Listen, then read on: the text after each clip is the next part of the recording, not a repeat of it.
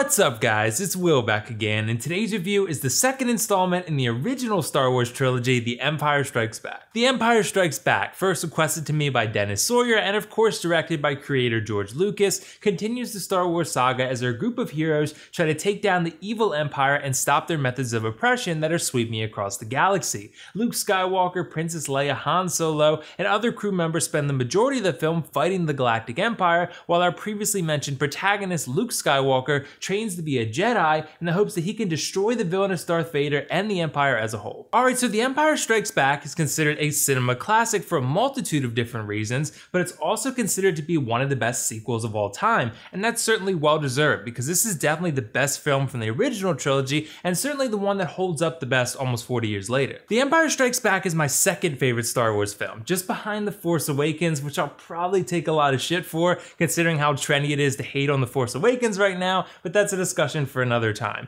I like Empire Strikes Back a lot because it does all the things a sequel should and then some. It expands and naturally progresses the conflict in a satisfying fashion, it progresses the main characters in very meaningful ways, and it's exciting and bigger than the first installment. What more could you ask for? Star Wars has always been a franchise that's first and foremost about the characters. The galaxy and the sci-fi backdrop are sort of just a means to an end when you think about it. These are stories that primarily revolve around one family and their immediate social circle, and it just so happens that their conflict happens to affect the rest of the galaxy as well. So when Empire Strikes Back hit theaters, it had a huge burden on its hands to develop and progress these extremely unique characters in a way that would be satisfying to a wide range of audiences. And I think that's what George Lucas and his writers did here, and they did it exceptionally because I felt like there was a clear growth, especially in the big three and Luke, Han, and Leia, that happens over the course of this film, and they just feel different and evolved from their characters in A New Hope. We watch Han solidify his evolution into a character that doesn't flee from the fight because it's easy. We watch Luke learn and develop his skills as a Jedi and become more confident in his abilities and decision making, and we watch Leia become an even greater leader of the crew as she makes tough decisions that ultimately work out in the best interest of the rebels. There's a lot of very natural growth and development for all of these characters,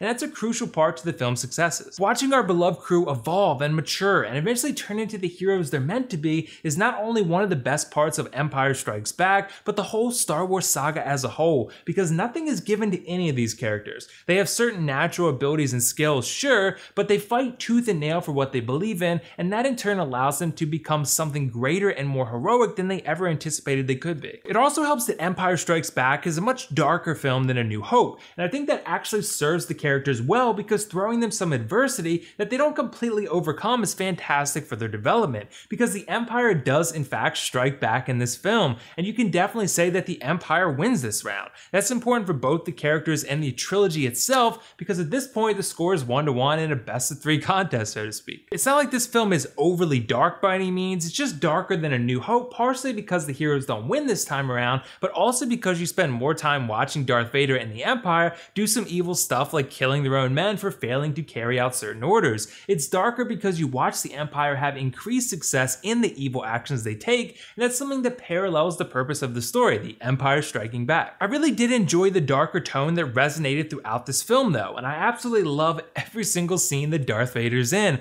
I mean, he's not considered one of the greatest villains of all time for nothing. He's so intimidating, so scary, and just a badass character that raises the stakes so much simply because of how imposing he is. He's the perfect Star Wars villain. The Empire Strikes Back also has so many pivotal scenes that not only direct the future narratives, but that have also become some of the most iconic scenes in the entire franchise. Spoiler warning here if you haven't seen the film, but I think the biggest one has to be the giant reveal during the climax where Vader tells Luke that he's his father. I'm sure that this was absolutely mind-bending stuff at the time, because to the best of my knowledge, nothing in the trailers ever seemed to indicate that this would be the case. I still get chills when Vader delivers the line, "No, I am your father." This may just be the most iconic line and maybe seen in Star Wars history because it's such a pivotal moment that really sends the saga in a whole new direction. It's still a battle of good versus evil, but it clearly becomes a space opera at this very point. The story becomes a family conflict right in this scene, and ever since then it's always been a family conflict with other parties getting involved as the story progresses. Part of what makes this scene so exceptional though is the lightsaber battle that occurs that leads to Luke getting his hand chopped off.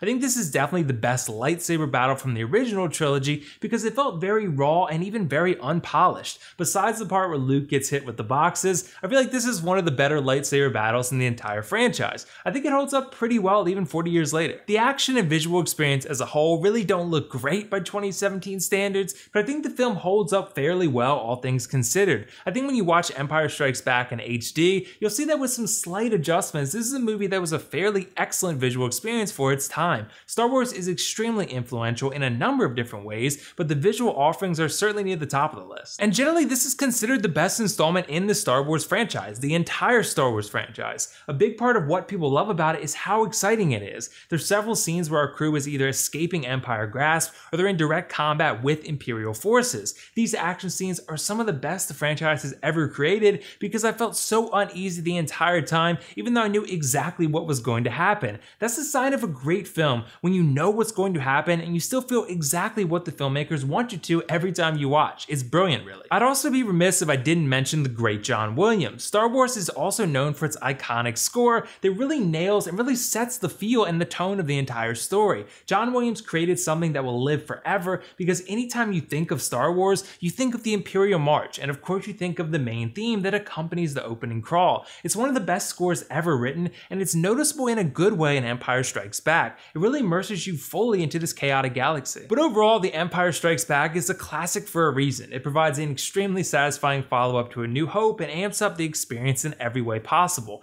I thought it had some fantastic character development, excellent action and visuals, an iconic score, and a brilliant climax. I'm gonna give The Empire Strikes Back a 10 out of 10 because obviously there's nothing I don't like about it, and definitely recommend you watch this one if you haven't already. Obviously watch A New Hope first though if you haven't seen it. So what are your guys' thoughts on The Empire Strikes Back? Is it your favorite Star Wars movie? Let me know why or why not. And also let me know whether you're excited for The Last Jedi or not. I am beyond hype. I cannot wait to see these characters again. That's all for now though. This is WillFoxification signing off. See you in the next video.